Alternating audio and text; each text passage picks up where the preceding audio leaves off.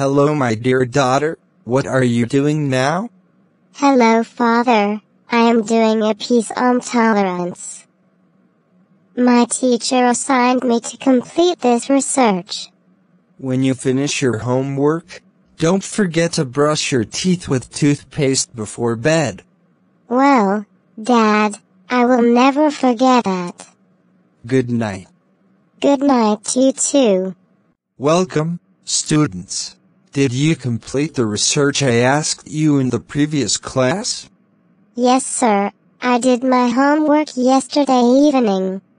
Good, and now I'm going to ask you some questions to make sure of that. What is the importance of tolerance in our daily life? Tolerance is among the good morals that people must have, as the impact of tolerance in building and promoting societies is very large. Well, who wants to take the floor?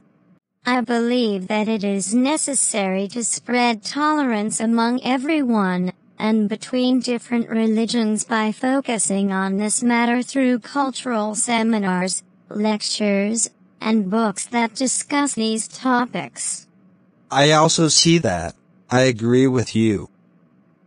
Let's write an expression about the advantages of tolerance in building and promoting societies. Tolerance makes every person the freedom to express his point of view and his opinions without fearing anything, as well as without using any hateful words.